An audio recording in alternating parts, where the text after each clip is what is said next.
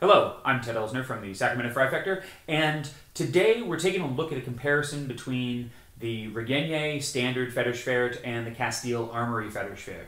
So the standard Regenyei, I've had one of these now for a couple of years. I want to say going on 2 years. I have used both the standard and the lightweight model of these, and I've been very happy with it. It definitely has a place in HEMA as a standard training tool. And having just now recently received the brand new Castile swords, I gotta say, the two really do compare to each other very, very favorably. Now, let's talk about some of those specifics because they do really have a lot in common. The first, the blade on the Regenyei Federschwert, it's about an inch longer than the Castile Armory blade. Overall, just a short inch, and we'll go ahead and you can see how that looks right now.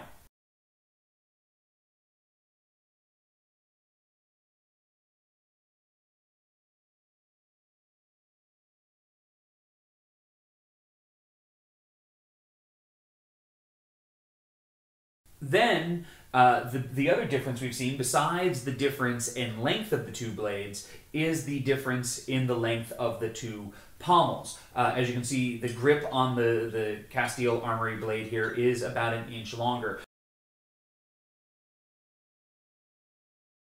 Now, something that should be mentioned is that Sam can shorten up the grip to extend the blade a little bit longer. So if you really wanted the same dimensions as a Regenyei, he can do that. He said really without any additional cost to the sword. Really the two being side by side.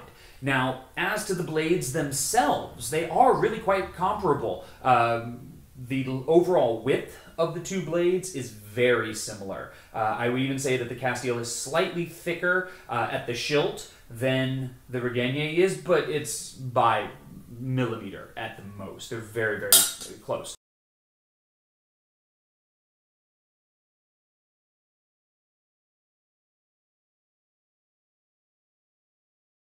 One major difference, as you can see, though, is the size of the shilt. On the Regenyei with the spiky shilt, there's quite a bit to work as a blade catcher, whereas if you're looking for something a little bit smaller, the Castile Armory is going to fit in there very, very well. At the other end of the blade, we're going to find that the tips also have a lot in common. On the Castile, he's done a bit of a spatulating and widening back out, not necessarily across, but certainly in the distal taper, if you will, of the blade, thickening it up a little bit.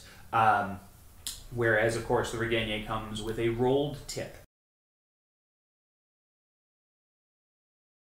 Now, the two swords themselves both weigh right in at about 3.5 pounds, although to be fair, with this cross and the double ring on the Castile, it is going to be a little bit more weight in the cross itself. But otherwise, they both have a point of balance that is just past the shilt or just in the shilt, depending on whether or not you have the the dual ring or the standard cross model for the Castile. But as you can see, that's where our point of balance is on the Castile Armory blade, whereas for the Regenyei, it also will fall just in the front of the shilt as well. So you know, generally both are going to have a point of balance that's about the same on each.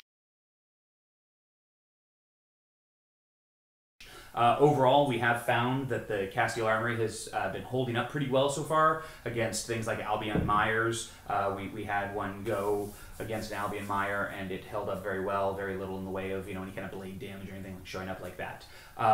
So overall, I would say that the two swords do have a lot in common. Now, as far as the amount of flex that they both have, I would say it feels about the same. They're both fairly stiff, but they do give enough to be safe. Further testing on that to get exactly drop weights and things like that. But definitely, there is enough flex in the blade to be safe, and we'll include a photo of that as well.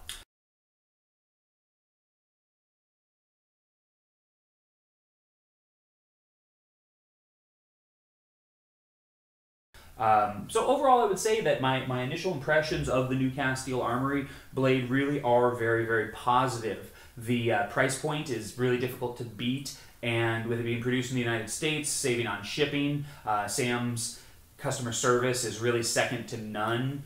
So if you're concerned about any breaks or things like that, obviously we did have a couple of breaks with our older model. He turned around, replaced it, and hand delivered the brand new swords to us. Only a 5.5 hour drive to come visit us. But even taking that into account, they really are pretty nice. I'm fairly happy with them as a new standard potential Federschwert for people looking for entry-level blades for new members. I think they're really something to take a look at.